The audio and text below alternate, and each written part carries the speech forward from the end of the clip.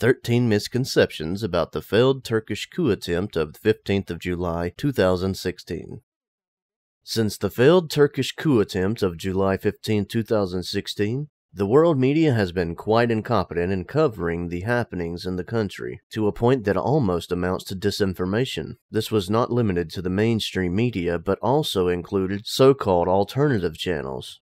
This video has been prepared to lay down some basic facts about the incident that is very well known by the Turkish public, but for one reason or another, it has not been conveyed to the world in a manner that would faithfully portray the happenings that befell the country. Misconception 1. The coup was staged by the Turkish President, Erdogan. The first few hours of the coup attempt marked a period when information was rather limited. And in fact, some people did entertain this conspiracy theory for a while. However, as more information became available in the following days, the probability of this idea completely evaporated. Apparently no one in Turkey, including the harshest opponents of Erdogan, have made any mentions of the matter ever since. The large number of generals involved, whose life, honor, and prestige is completely destroyed as a result of participating in the coup, alone should be evidence enough of the false nature of this theory. Misconception 2. Since purge lists were ready, the coup must have been staged. It is a well-known fact that the government has been purging Gulenists since 2013. Many people think that the loyalty of the police during the coup attempt could have been achieved only due to the recent purges in that organization. Plus, just 1 week prior to the coup attempt, some newspaper headlines reported that a great military purge was on its way. Purges had begun long before the coup, and they seem to be the reason rather than the result of the ill-fated attempt. That the coup has been staged is not a possibility, but knowing that it would happen in advance, the government may have turned a blind eye to it, let it happen in order to make the purges easier, as well as to identify previously unknown cells in the military. Many military officers, and Erdogan himself, have revealed that the coup attempt benefited them, but this is just one of the many alternative theories, and unfortunately, we still do not know what happened exactly on the day of July 15th. Misconception 3. The coup attempt was just another one of the many coups that had taken place in Turkey since 1960. Turkey has had 3 successful coups since 1960, along with a couple of memorandums by the military. This final coup attempt, however, stands out in that it involved a group outside the military, which was the Fethullah Gulen religious group. All the previous coups were carried out by military officers who had no connections outside the military, even though they may have had support from various other groups such as foreign governments. So actually, this was a coup attempt using the military, not by the military. This coup was also unique in the amount of bloodshed and fire deliberately aimed at the general public. As a matter of fact, this is something almost unprecedented in Turkish history. Misconception 4. The coup was poorly planned. It didn't stand a chance anyway.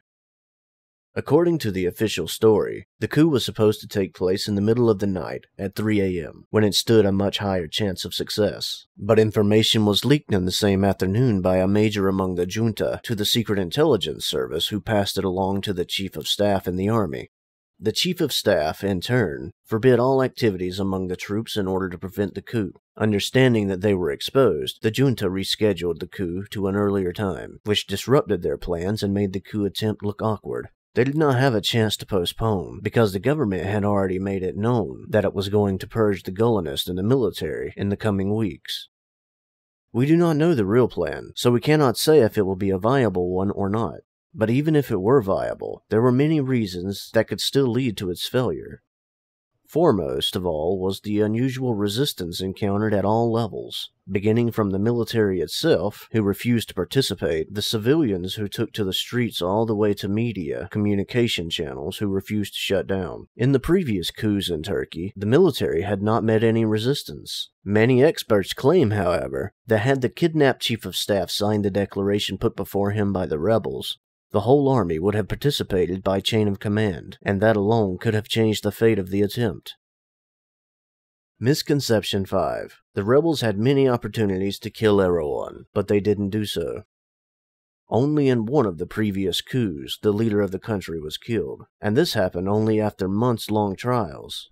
Assassinating the president directly would heavily damage the legitimacy of the military regime, something they would badly need in the following days. Despite all this, there are testimonies showing that the special units attacking the hotel where Erdogan stayed were ordered to kill him if they could not catch him alive. They arrived there 15 minutes short of his escape, but nevertheless fought the guard and the police, killing 2 of them. The president later got on his jet to Istanbul, and the pilot tried to disguise it as a scheduled flight. This information was somehow leaked, and the plane was hassled by 2 F-16 fighter jets. We do not know if these jets knew that the president was on board or not, but even if they did, they lacked air-to-air missiles to shoot it down. Misconception 6. The coup was carried out by secularist military officers. The exact composition of the junta officers is unknown. However, all evidence, like statements from other military officers, including the sources not sympathetic to Erdogan government, attests to the fact that the large bulk of the operation, and the top organizing committee itself, were made up of Islamic Gulenists. Only a negligible small minority is thought to be secularist Kemalists. This is quite normal, as the Kemalists had already sided with the government after the political split between the government and the Gulen movement in 2013. Misconception 7. Secularists and the opposition supported the coup. In the first few hours of the coup attempt, the 2 primary opposition parties made statements denouncing the coup attempt and supporting the government. The opposition parties still continue to support the government with a previously unseen act of solidarity in Turkish politics. Moreover, on the evening of the coup, people from all levels of society poured to the streets to protest and confront the attempt. Misconception 8. The Gulen movement is an apolitical Islamic movement. To this moment, it is unknown whether it was the Gulen movement as an organization that carried out the coup, or just that many followers were active without the decision of the organization itself. While the movement's exact role in the coup attempt is debatable, it has always been considered as a religious group inside power politics, even though indirectly. There are many reasons for this. First of all, the movement is not open, and its secret organizational structure still cannot be disclosed. Since its foundation in the early 70s, the movement has concentrated its efforts on establishing itself in the ruling layers of the society, and they use the method for staffing critical government offices to attain their goals. Educational institutions that are still the backbone of the movement were critical because of that. This also explains why it has little public support despite a very strong presence in the economy and government. From the mid-80s to this day, there are infinite number of newspaper articles reporting the Gulen movement's purposeful infiltration of government offices. According to allegations, stealing entrance exam questions was a method frequently used. The secularist coup of 1997 outlawed Gulen for this reason, and thus he has been living in the USA ever since. Sankala Tasugun, the chief of national intelligence of Turkey from 1998 to 2005, is said to have referred to Gulen movement as part of the Islamic Greenbelt Project of the United States. Most of the executors of the Ergenekon and similar trials of 2008, trials which are now considered a plot against the Turkish military establishment and allowed further infiltration of military posts by Gulenist officers, were linked with the Gulen movement. Our time here is limited to go further into details of all the allegations made against the Gulen movement. Misconception 9. The perpetrators did not target mass media communications. The rebels were late to seize TV stations other than the TRT, the government broadcast network where the coup statement was read. However, in an unsuccessful attempt, they did bomb and try to seize the Turksat satellite station that controls almost all the communication networks in the country. Misconception 10. The Erdogan government purges the secularist opposition by using the coup attempt as a pretext. There are incidences and reports claiming that people with no apparent relation to the Gulen movement are suspended from work, but so far the number of known such incidences has been limited, and the purge seems exclusive to Gulenists. Misconception 11. The coup was done to restore democracy, which Erdogan had destroyed anyway. Despite its many flaws, Turkey is still a democracy, and a strong one at that. In November 2015, elections were carried out successfully amidst many terrorist attacks, tense political atmosphere, and turmoil in the southeastern provinces.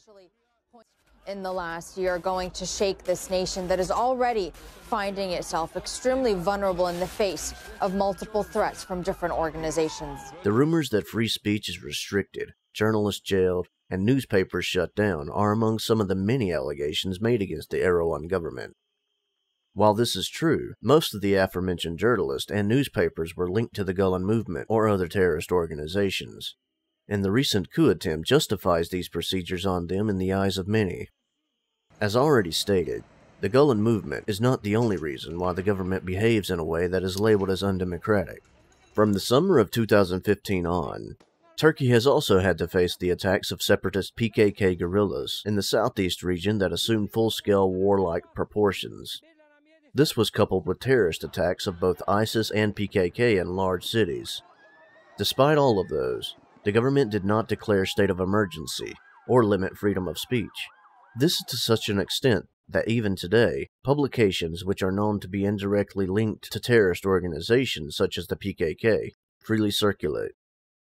Putting all those aside, people's defense of democracy on the 15th of July by sacrificing themselves in front of tanks and bullets, alone by itself, attests to the strength of the Turkish democracy to the unbiased eye. Misconception 12. The failed coup will lead to Erdogan's dictatorship. Turkey is not only a multicultural and multi-ethnic country with a deep history and tradition as the heir to one of the greatest empires of the world, but the country also has a very diversified and complex free market economy, ranking 17th in the world in terms of GDP. It would be technically quite difficult, if not impossible, to rule Turkey with a South American-style dictatorship or any other one, probably much more so than in case of many typical European countries. Misconception 13. The purpose of the coup was to wind back Islamization of Turkey and bring back secularism. That Turkey was legally Islamicized by Erdogan is a common misconception. While Islamization may be one of Erdogan's agendas, Turkey is still a strictly secular republic, as stated by the Article 2 of the Constitution drafted in the year 1980. All laws made by the Parliament have to comply with the Constitution, which is overseen by the Constitutional Court. During the last 14 years of the AKP government, not a single law that would openly violate secularism has been passed by the Parliament. However, the Erdogan government did make many changes that would not be a direct breaching of the second article, but may look as Islamization. Things such as lifting the ban on the headscarf in public institutions, or the ban on secondary schools with semi-Islamic curriculum would fall into this category. If the coup were successful, however, it is likely that a mild form of Islamic rule would have been established in the country. This is so because from the 1970s on, when the Gulenists first started infiltrating it, the military was chosen as a target because of its secularist institutional form. This video has been prepared using the public information available to everyone in Turkey. Why the same information is not being used by the international media is unknown.